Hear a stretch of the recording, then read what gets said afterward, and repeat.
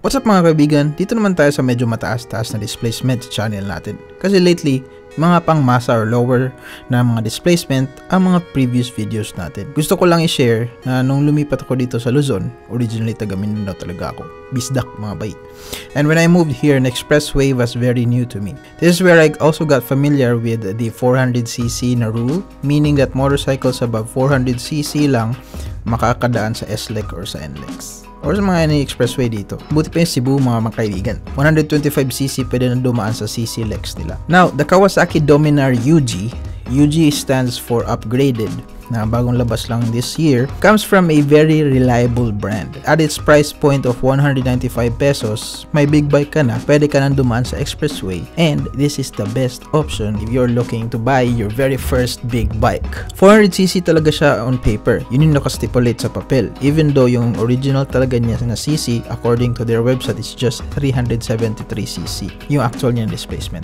Ever since its launch in India, the riding community here in our country had been anticipating the release of this model. And now it's here and ready to give the riders the experience their most thrilling adventures.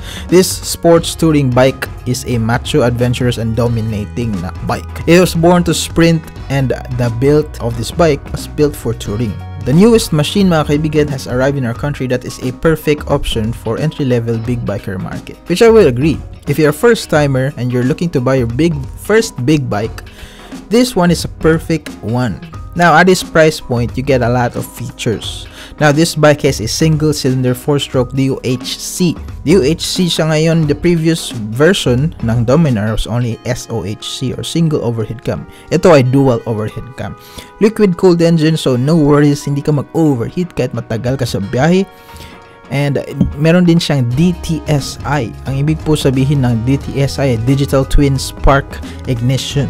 Dalawa yung spark plug niya, hindi sa mga iba conventional na motorcycles or engines na isa lang. Ito naman mga kaibigan ang power ng engine niya. Let's go.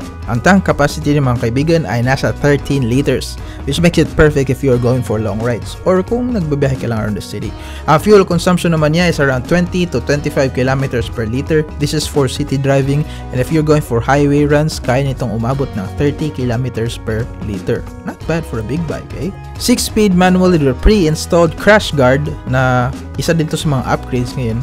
Correct me if I'm wrong, the previous one didn't have a pre-installed crash guard. Maganda siya mga kaibigan, dagdag safety in case pabagsak mo ang motor mo. At imagine, naka-big bike ka tapos wala kang crash guard.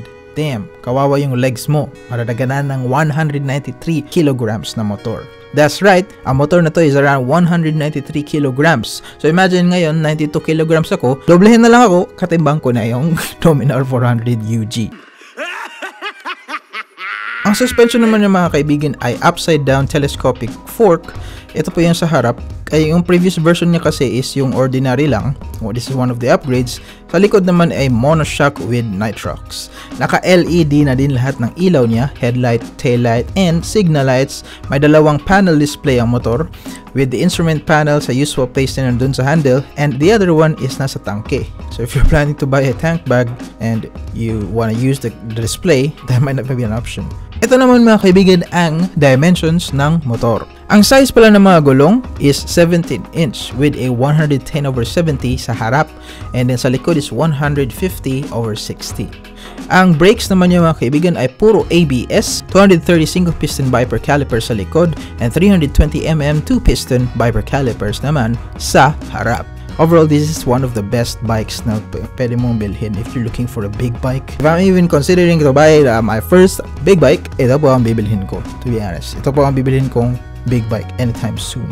So, go grab one now. Kung nagtataka po kayo ano yung top speed niya, according sa mga vloggers na iba, 165 yung top speed niya, pero I've seen a lot of YouTubers na umaabot ng 190 kph. But to be honest, why the hell do you want to go 190 kph, bro? So drive safe, drive with the rules, follow the rules mga kaibigan. Watch this next video. Yeah, watch that, click on that. Kung mahilig ka ng scooter, watch that. That's the Honda Click 160. And kung gusto mo naman ng Suzuki Avenus, sabi dun sa Facebook ay kamukha daw ni Donkey from Shrek, watch this one as well.